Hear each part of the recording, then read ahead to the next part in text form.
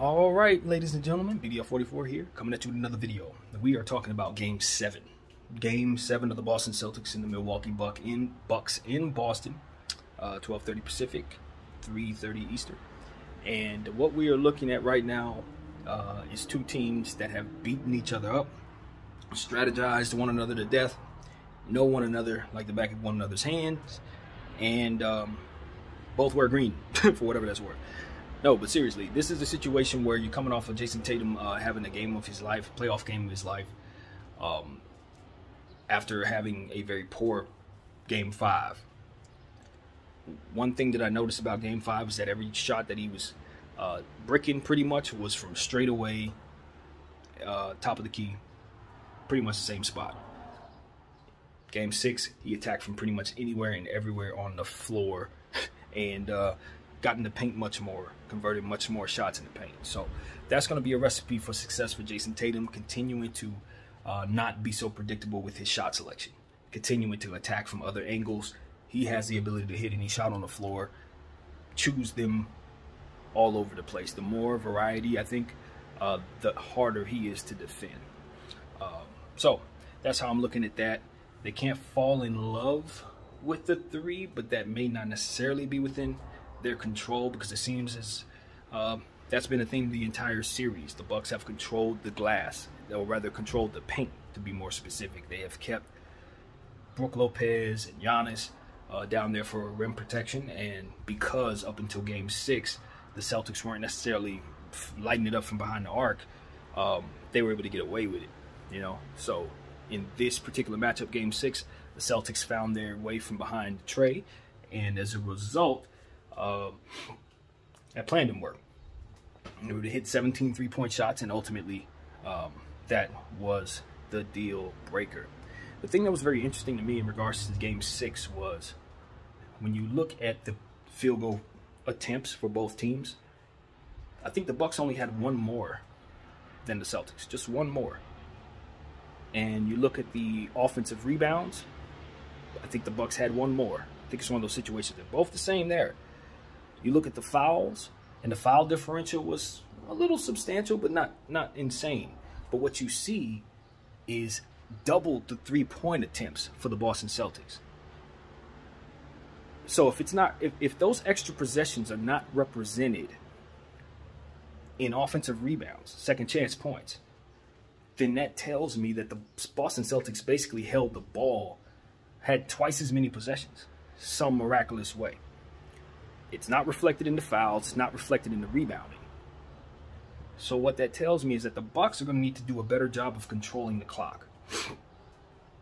That's what this tells me. The Bucks are going to have to stop taking such quick actions that get the ball back in Boston Celtics' hands. That's what I'm gathering.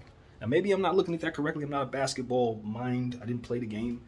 But if they're getting double the three-point shots as you, and you guys have attempted everything else the same, and it doesn't show in the rebounding total, then something weird is happening. Like, something is happening to where the Boston Celtics are ending up with the ability to shoot nearly 20 more shots than you from behind the arc. You know, that's something that I'm just looking at. Maybe it's nothing. But I do think that the Milwaukee Bucks do need to control the ball, control the clock throughout the entire game. As long as Boston has the ability to get up more shot attempts, their ability to defend you, and their more well-rounded team in terms of their offensive weapons makes it so that even though both teams are great defensively, I do think in theory the Celtics should have more success guarding the Bucks than the Bucks should have success guarding the Celtics. Just simply in theory, right? So because that's just in place, the Bucks are going to have to find ways of keeping the Celtics from scoring the ball so much, you know, other than defense, other than like literally just standing in front of them and playing defense. And that comes from controlling the ball, controlling the clock, taking your time with your possessions, running them down to say 5 seconds before you even shoot, extra passes and things of that nature. Giannis gets such easy and quick buckets, right? And he's driving at the rim, boom, already there. And they go back down there and launch a three. He's a score 2, they launch 3, score 2, launch 3, score 2, launch 3. But he's scoring so fast that he's getting them right back to the 3. Do you see what I'm saying? And that's what happened to them. That's what the numbers tell me. That the Bucks are moving so fast, scoring so quick, boom, boom, boom, and you're giving the Celtics another chance to shoot 3. Bam. You score 2, they score 3. You score 2, they score 3. You score 2, they score 3. But you're doing it so fast. So if you score too slow and then hurry and get back on D, right? Maybe that can lessen the blow if those 3-point shots are falling. Because what I see there is 17 out of 43 from 3-point arc, and as to where the Bucks were somewhere in the 20 shot range. Double your 3-point shots? And it ain't coming from offensive rebounds. It ain't showing up in the fouls. You guys got to control the clock. So that's something I know. If the Bucks find a way to control the clock, and they slow down their possessions, be more methodical about how they attack. It can't just be Giannis over and over again. That's the formula. That's what it really comes down to. When you put the ball in Giannis's hands, he's a one-man band that scores too fast. I know that's crazy, but it's true. As to where Luka Doncic, he's a one-man band that it slows down the ball. So they ain't hurrying up to get back to 3, and he's shooting the 3. Do you see what I'm saying? A lot of his shots as a one-man band is the 3. Trae Young, same thing. A lot of his shots, even though he goes early in the shot clock, sometimes to the disadvantage and he doesn't win because of it. But nevertheless, if you're considering, he doesn't score as easy and as fast as Giannis. It's not an automatic 2 points, he's at the rim. 2 points, he's at the rim. Because what does that do? Even though it gave you 2 points, it gets the ball back in my hands. Now I get to go back down there and shoot 3.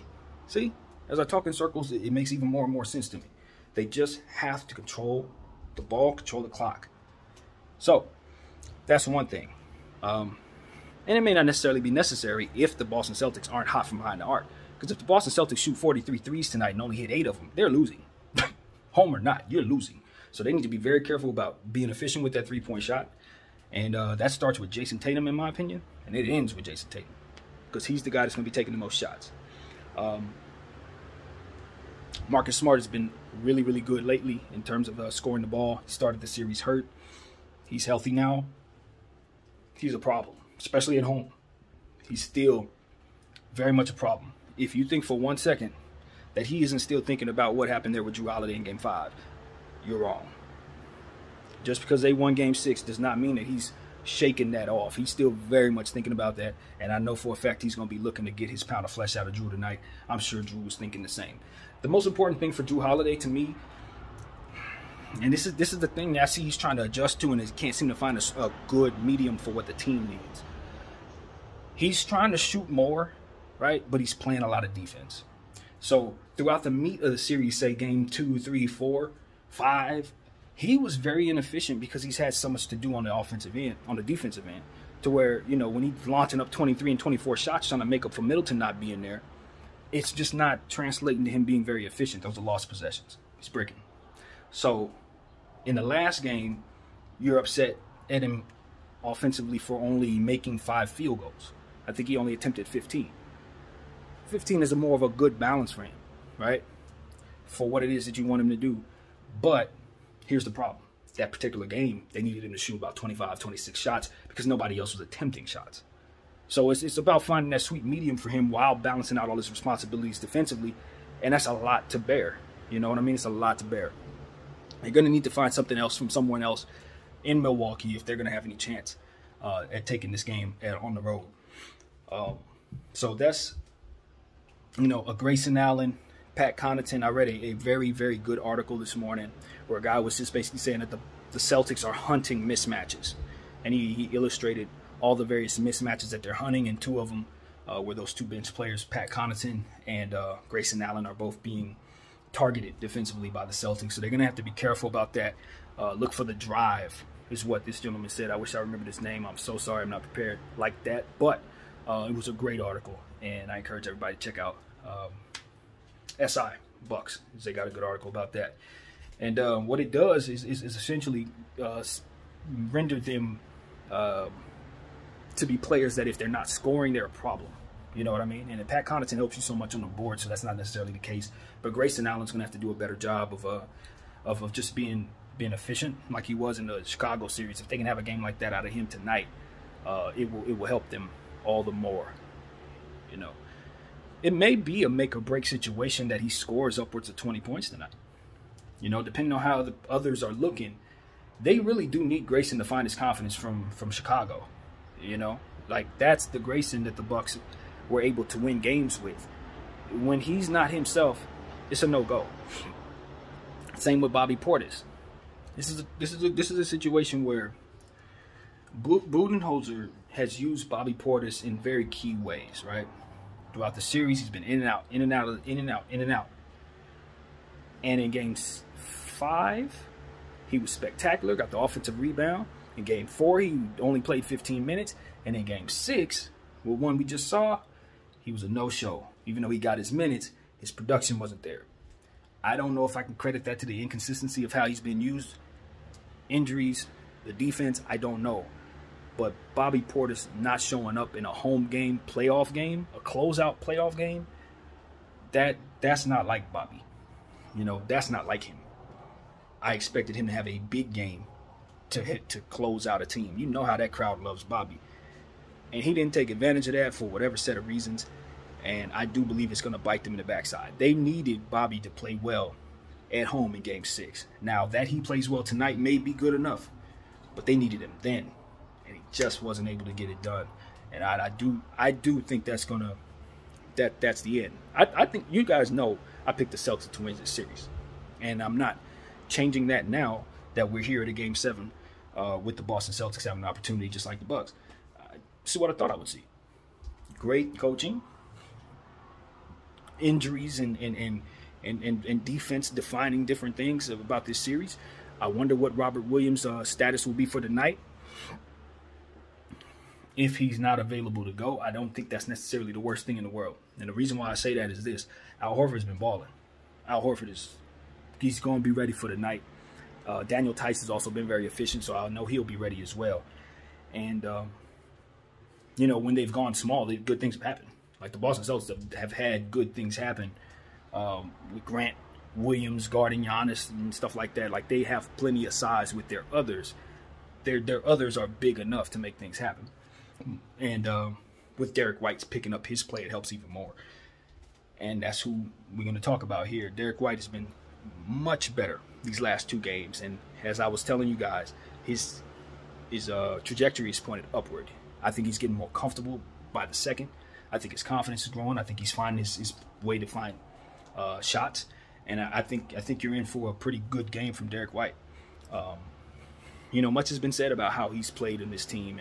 And I said, you know, when they first made the trade, that I thought it was a possibility he could provide a big 3-like energy in terms of I've seen what he looks like when he plays at his best. And he could put up some pretty big numbers. He did that with the Spurs, some really, really impressive lines. So I haven't seen that with the Celtics as of yet, but I know he's capable. And on a night like tonight, it's necessary. He's going to need to play well with the minutes given. So, big game, man. Peyton Pritchard has shot poorly. It would be great if they gave him some minutes, he actually hit some shots. But I'm not going to lie to you, I probably wouldn't play him if I were Ime Udoka. This is game 7, man. Grant Williams hasn't scored in 2 games. Hasn't attempted more than 3 shots. I need him to get back into scoring ways. He's very important to what they do. I know he's taking on a hell of an assignment trying to guard Giannis. But he's healthy. And we've seen games in these playoffs where he's hit 4 threes, 5 threes. He needs to be aggressive. 3 attempts is not enough. They need the scoring. Simple as that. If Giannis coming out there scoring 50, you need to be scoring too. Simple as that. So that's the thing, you know. I think the Milwaukee Bucks, both teams have done a good job of taking care of the basketball despite going up against some serious defense, which is extremely impressive. You know, you like what both teams have done on the rebounding edge. No one's really had an edge rebounding to my thought. Usually it's the Bucks, actually, to be honest with you, who has a slight edge. But you know, I think Giannis has been spectacular. It's too bad his team wasn't able to kind of help him, you know, in this previous game. I think if he would have just had a little bit of help, this series is over. But now we got to, you know, check out a game 7 on the road if you're him, and you're coming off a game where nobody showed up. Now they're supposed to show up on the road with this type of pressure. yes, these are NBA champions, so you best believe you expect them to. But at the same time, you're not going up against no scrubs. Jason Tatum's coming off the game of his life. Jaylen Brown's been steady and solid and doing exactly what he needs to do. Marcus Smart has now found his shot. He's getting healthier by the second. Al Horford's confidence is up. He's healthy. You're in trouble when that's the case too. So it's a lot going against him. Grant Williams is an excellent defender. His legend is growing by the second as well. So it's like when you look at this Boston Celtic team and you see all the weapons that they have, and you look at the Milwaukee Bucks and you look at the performance they just had with their others, you feel really good about your pick if you're me. You feel really good. I got a Laker hat on, and I am picking the Celtics to win Game 7 because, unfortunately, that's just what I see. Now, Giannis is going to go out and score 50. And a lot of times that does equal enough. But they've had 6 attempts at stopping this dude.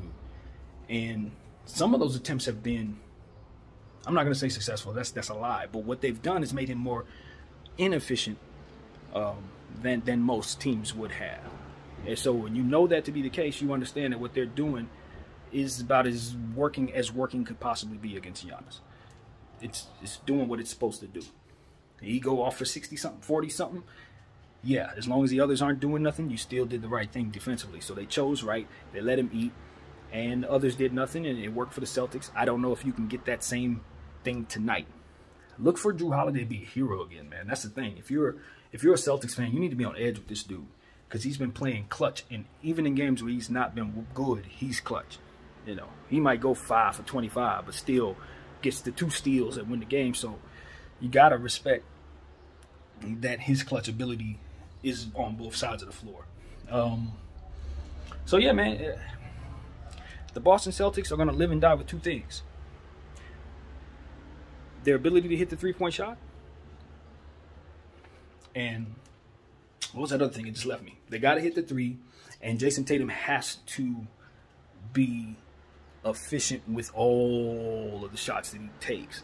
He may launch 30 of them tonight. He's going to have to hit about 15.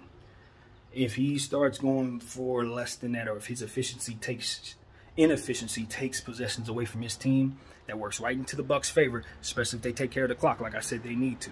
And that is what I was going to say. For the Bucks, it's taking care of the clock. We've surmised that they have issues controlling the ball based on the fact that they score too fast. So they need to slow that down, limit the possessions that the Boston Celtics have by crashing the heck out of those glass. Get something out of Grayson Allen and Bobby Portis tonight. Can't have a no-show from those guys tonight. It won't work. Pat Connaughton, continue to hit the glass and be effective offensively because they're going to hunt you, driving at you. We know that based on the article read. So those are the keys. That's what we know, man. The Bucks are going to force the Celtics to hit them. Hit those threes. Either they're going to hit them or not. The C's need to hit threes. And this game is in their house. So you best believe Boston's going to be jumping. This is the first Game 7 in their building. I don't know how long. It's probably been a little bit of time. I'm not sure. But Bucks are the NBA champions at the end of the day.